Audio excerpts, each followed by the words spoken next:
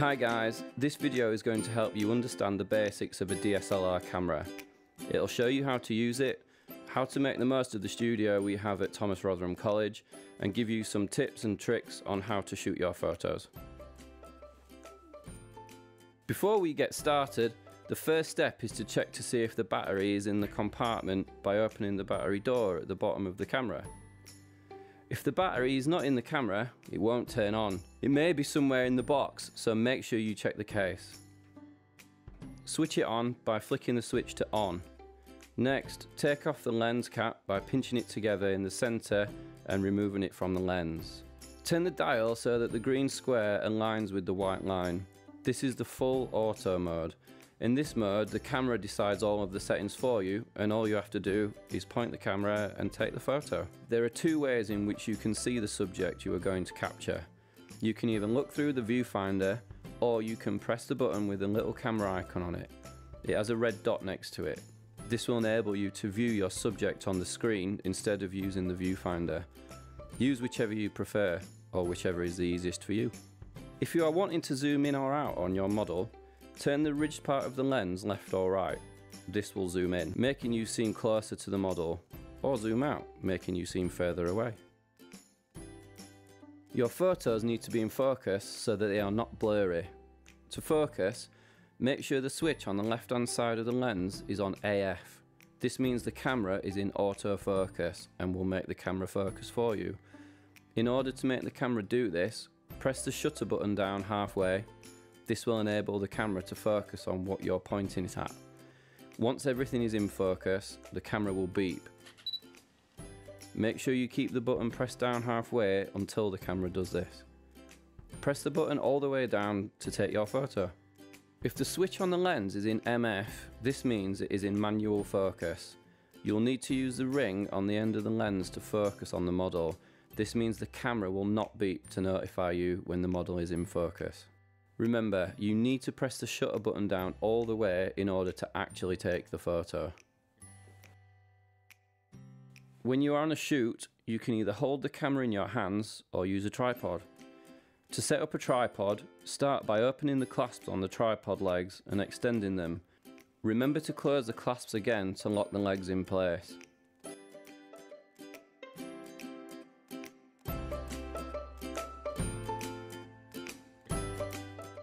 To reposition the head of the tripod, twist the pan handle to move the camera.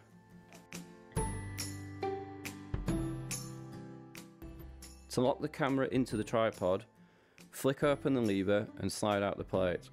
Screw this into the bottom of the camera.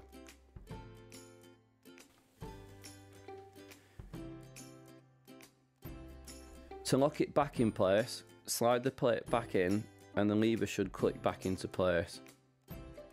If you want more height, turn the crank handle and the neck will extend. Are you ready to start taking photographs for your magazine? It is recommended to take them at a portrait orientation. This is to ensure that your photo fits onto a page of your magazine without having to crop it or distort it like you would if it was in landscape. Popular shots for magazine front covers are mid shots. This often means that the model has their photograph taken from the waist up, just like these examples. Mid shots would be used to show off the model's face as well as their outfit. If you're going to use a mid shot, make sure that the model's head is not cut off at the top. If a close-up was used, like this one, where just the face is shown, it's more personal and focuses more on who the model is and not what they're wearing. Our studio is located at the very top of the English block in Woodhurst. If you need to use it, come and see Britt or Sam to book it out. You'll need to ask us to unlock it too, as it's kept locked for health and safety reasons. Our studio includes two different coloured backdrops, black and white, and you can choose whichever you would like to use for your photographs. There are an array of different lights to use. Some give out very bright, natural looking lights, others use warmer, more orange light. Have a go with them all and see which you think looks best for your photos. Lighting is one of the most important things to get right when you're taking a photo and can often cause shadows to appear behind your model. To prevent this, make sure your model takes a couple of steps forward away from the backdrop. This will disperse the shadow and make it less noticeable. You can experiment with a lot of different lighting. Try moving the lights around. 2 studio lights slightly in front at either side of your model will provide a lot of bright lighting and will ensure your model is well lit. On the other hand, just 1 studio light close to the side of your model will only light up half of your model's face, creating an edgy, creative look. Please ensure that you switch off all the lights, turn them off at the wall and unplug them before you leave the studio. Once you've taken some photos, you're probably going to want to have a look back and see what they look like. To do this, press the play button and it'll take you to the last photo that you took.